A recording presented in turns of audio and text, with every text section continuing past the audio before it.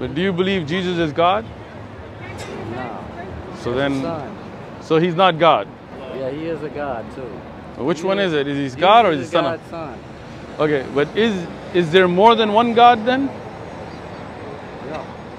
There's one God. There's more than one. There's more than one God. So you don't believe in monotheism. You believe, how many gods are there? Two? No. All right. Can you give me my Bible, the brown one? Yeah. So you see, you believe in the Bible? Yeah. All right. So the Bible says there's only one God, Yeah. right? Yeah. I'll show it to There's you. only one God. So there's only one God, not two gods I then. mean, Jesus is God too because he's his son. All right, but let me ask you this, all right? What are So y'all, Muslim? we're Muslim, yes. Assalamu alaikum. Wa alaikum salam, brother. So look at this, right? This in the Bible, John 17:3. According to your Bible that you believe, Jesus said, "This is eternal life, that they may know you, the only true God." So Jesus is talking to God, saying that you're the only true God, and Jesus Christ whom you have sent. So Jesus is saying there's only one true God, and Jesus was sent by that God. I never read that part. So. Yeah, well, I mean, that's what I'm saying. I got you. That's why I'm Bible. glad we're talking, right? And he would pray. Matthew 26:39. He went a little farther and fell on his face and prayed, saying, "O Father, if it is possible, let this cup pass from me. Nevertheless, not as I will, but as you will." So if Jesus was praying to the one God above, then wouldn't that be the true God? Yeah.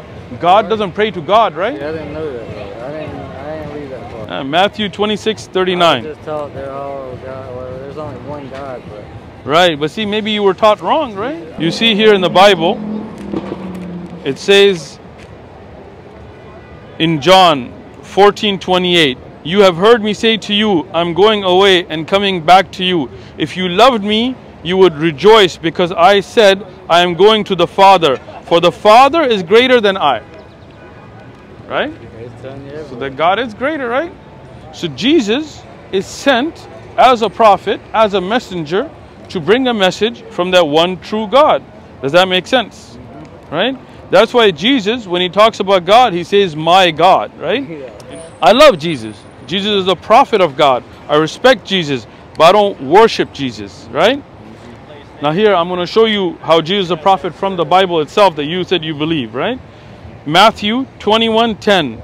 "And when he had come unto Jerusalem, all the city was moved, saying, Who is this? So the multitudes, they said, This is Jesus, the prophet from Nazareth of Galilee." The prophet. Right? So you believe Jesus is a prophet? You believe Abraham, Moses, Muhammad were prophets? I don't know them. Okay, Abraham. All right, I got you. Abraham. You heard of the name Abraham before? Abraham was a prophet of God that was sent, and he had a son named Ishmael and Isaac. You heard of them before? Yeah, so those are all prophets that were sent. So later on lineage came Moses. You heard of Moses? There you go. As a prophet of God, right? Moses put the stick in the water and made it go. Exactly, you know, as a prophet, he did a miracle, right? Like Jesus was a prophet, he did miracles. Muhammad was a prophet, he did miracles. Peace and blessings be upon all of them. We love them all, right? So do you believe in all those prophets?